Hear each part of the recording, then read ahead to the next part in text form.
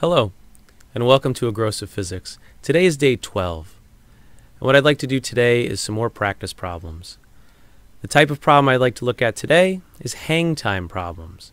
An object that moves up into the air and then lands back on the ground, or an object that is thrown into the air and lands back in a person's hand.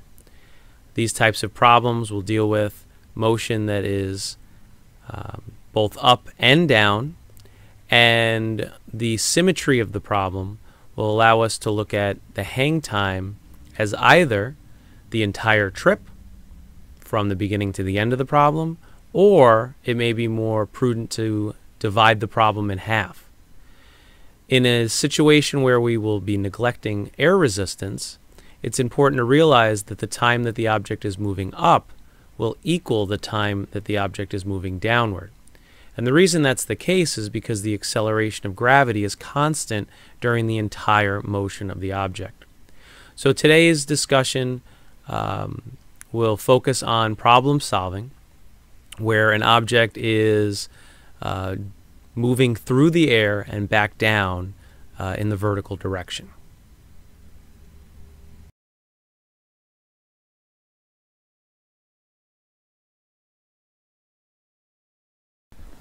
All right, for this next problem, we're going to solve for a person who's jumping into the air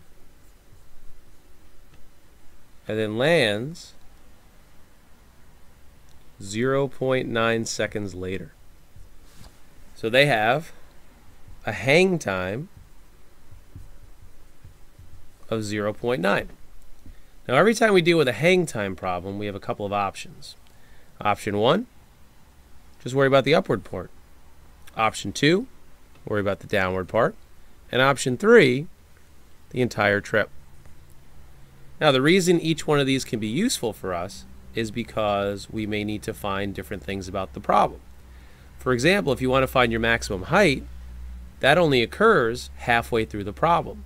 If we try to find the max height for the 0.9 seconds, we should get the fact that we're back on the ground. So the displacement should be 0. So depending upon the problem, we need to either look at the entire trip or half of the trip. And in this case, we want to find out how fast they leave the ground. Well, we could use this one because you can find your VI there. We could use this one as well to figure out the initial velocity leaving the ground. So we have option 1, 2, and 3. And what I'm going to choose is option 1. We'll break the problem into the upward part. So my givens, VI, well that's my unknown, so I'll just put a question mark. We're on the Earth's surface, negative 9.8 meters per second squared for the acceleration. And now this t is not going to be 0.9, but it's going to be 0.9 seconds divided by 2, which should get us 0.45. But let me verify. So t is 0.45 seconds. So this is the important part of the problem. We need to break the time in half. Now the other part is that if we look at just the upward part of the motion, the final velocity for this part of the problem is actually going to be 0. So if we look at knowing A, T, and VF, and we're looking for VI, now I'm going to write find VI. But what I just showed you is an alternative way to write your find within the problem. Listed as a variable, put a question mark. That would replace writing the find and the VI in that case. Now looking at these variables, I'm thinking equation 3 would be appropriate. VF equals VI plus AT. VF is 0. VI is what we're looking for. Negative 9.8 meters per second squared. And T would be 0.45 seconds. T is a scalar, so we don't have to worry about positives or negatives. Time's always going to be positive. That's a plus. So what I have to do is bring the term over and then multiply 9.8 and 0.45. 9.8 times 0.45 is 4.41 meters per second. Now, since we had a negative sign here and we brought it over to the other side, it ends up being a positive, which means the person was jumping upward to begin with. So they had an upward speed of 4.41, or you could just say an initial velocity of 4.41 meters per second. The positive is assumed by default. Revisiting the hang time problem, what I'd like to do is actually calculate to see if we can get a displacement of 0 like we should get. The problem we just did had a hang time of 0.9 seconds. And what we'll do is we'll use option 3 here and look at the entire trip. So we'll use the full time.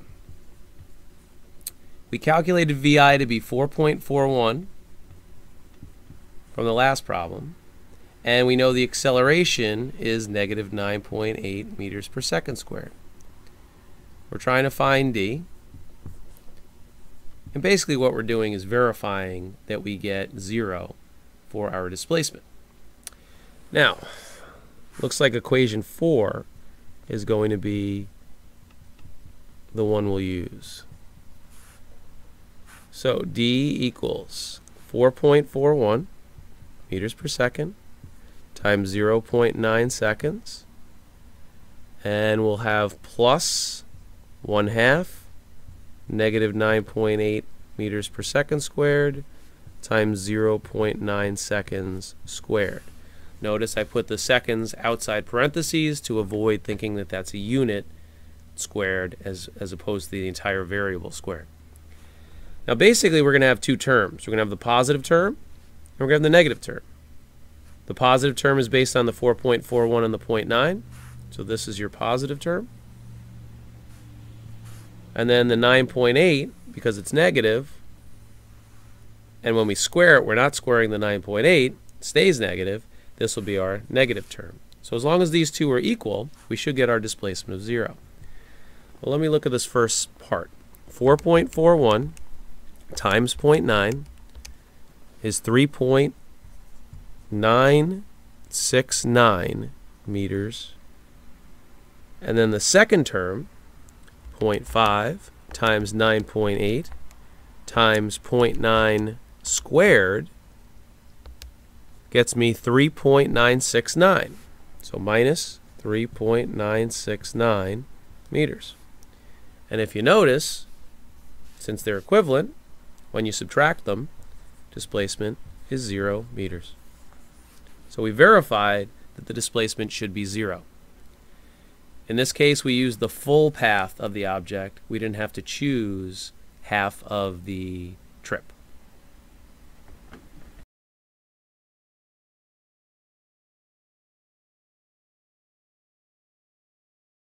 All right, a ball is thrown upward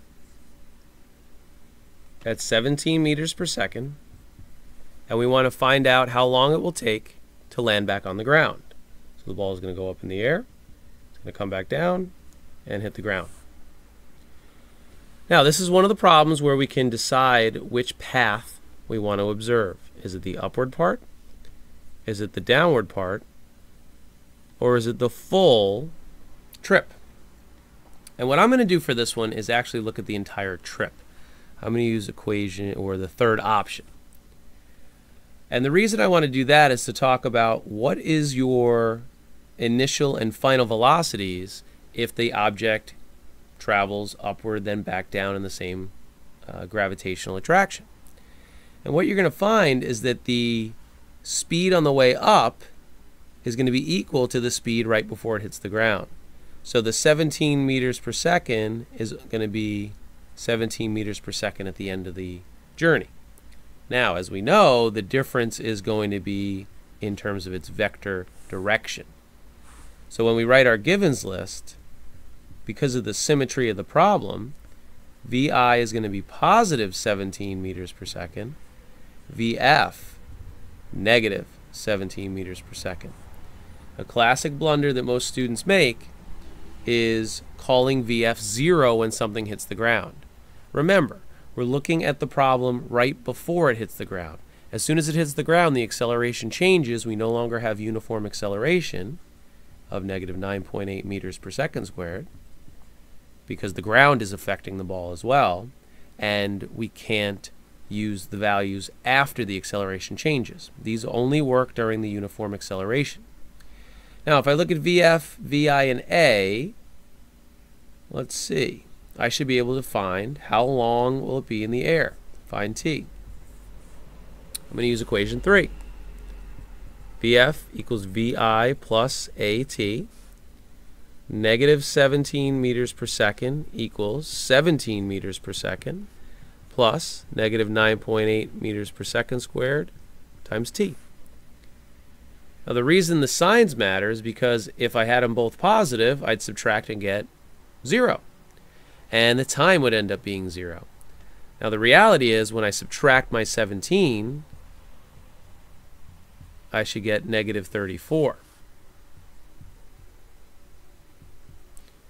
And then equals minus 9.8 times T.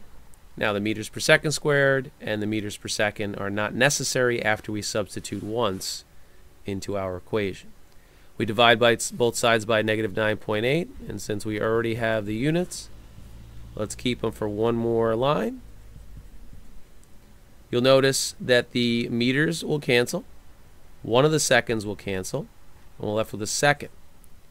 But since it's meters per second, the second's on the bottom, which ends up coming back onto the top. So our dimensional analysis shows that the unit becomes seconds. Now the answer is 34 divided by 9.8, and we get 3.5, or 3.47, I guess we can go with, seconds. So the time that that ball would be in the air is 3.47 seconds. Now, if we had maybe used the first or second option of the problem, the time to get to the top, or the time from the top to the ground, what we would have to do is take that time and double the answer.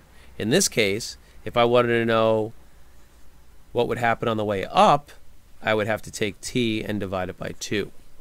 So just be careful which amount of time you need, the entire trip or half of the time. And because of the uniform acceleration and the fact that we're ignoring wind resistance, everything is symmetric. On the way up equals the same as the way down. The initial velocity going up is also equal to the final velocity on the way down, the difference being the signs.